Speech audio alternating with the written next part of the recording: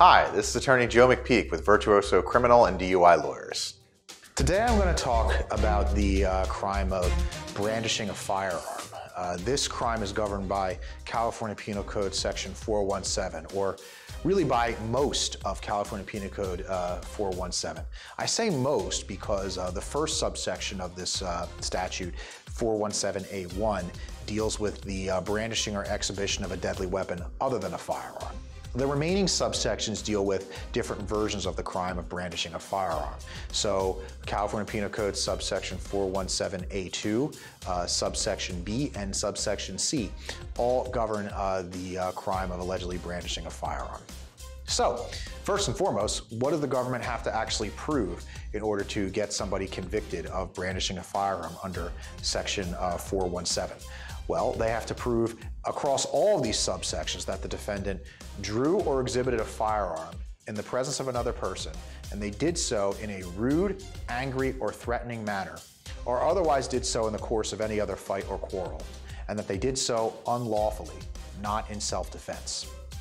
Now that last part is very intriguing because built into the statute is the fact that the government has to show that the defendant did not act in self-defense. So right out of the gate, the government has to prove to a jury beyond a reasonable doubt that not only the defendant actually used and handled a firearm in a rude, angry, or threatening manner, but that it was not in the course of self-defense. They have to disprove that defense theory out of the gate. You can imagine of some scenarios where maybe somebody, without actually using the gun physically, like shooting it or bludgeoning somebody with it, they maybe go for a gun or start to brandish it in response to somebody who's maybe coming at them. That could be a self-defense case. Alternatively, the theory of fabrication by the complaining witness is also always at play in this type of charge, as it is in many other types of cases. The theory could be that maybe maybe the people who allegedly see the defendant brandishing a gun are either mistaken or flat out lying because they have an agenda. One misconception I'd like to clear up is the idea that if there's no gun recovered to present to the jury, that maybe there can't be a brandishing charge. This is not true. The government is free to prove its case through what we call circumstantial evidence. And if hypothetically a witness or multiple witnesses testify to a jury and they do so credibly, or the jury finds them credible, that the defendant actually did handle that firearm in a rude, angry, or threatening manner, not in self-defense in other person's presence, the defendant could be found guilty of that offense and be penalized. So it's really important going into this type of case that you and your lawyer, if you're charged with a violation of 417, to really scrutinize all the statements and other evidence against you to try to discredit it as much as possible. Sometimes, in some situations, if the gun is recovered, that could support a defense theory of fabrication.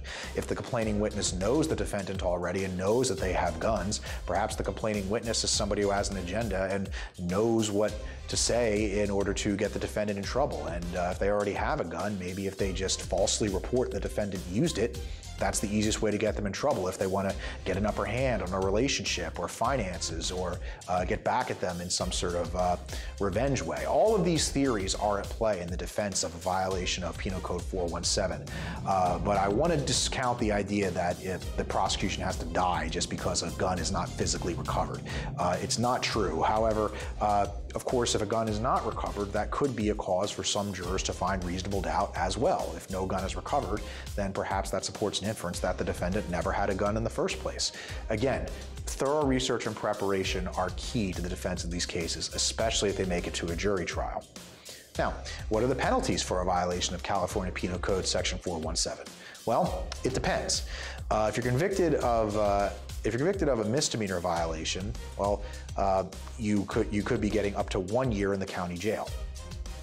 And on top of that, all versions carry at least a mandatory minimum of 30 days county jail, which, depending on what county you're in, you might actually have to serve an actual in-custody time.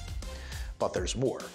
Subsection B involves brandishing a firearm near a daycare center, and subsection C involves brandishing a firearm in the presence of a peace officer. Those versions of brandishing are what you call wobblers. They could be charged as felonies, and if you go down on that charge as a felony, you could be facing up to 16 months, 2 years, or 3 years in state prison. Again, really important to have good preparation here when the penalties at stake are so severe. If you are charged with a misdemeanor version of the violation only, you could also petition the court for diversion under Penal Code Section 1001.95, and perhaps avoid a conviction altogether with just some sort of programming that the court decides as part of your treatment plan without even having to admit fault. And that could be a great outcome and a way towards dismissal in that type of brandishing case. Talk to your lawyer about whether it's available to you. Mind you, as I maybe alluded to in the other videos about domestic violence defense, if, however, your Penal Code Section 417 case involves the allegation that you brandished the weapon against a close family member or relationship partner, it may be considered a crime of domestic violence and therefore would not be eligible for diversion under Section 1001.95. Again, explore all these options, and with competent representation, you'll be able to do so effectively. Thanks for listening. I hope this was helpful. And please feel free to check us out on our Instagram page, our YouTube channel, or our website. Thanks. Stay safe out there.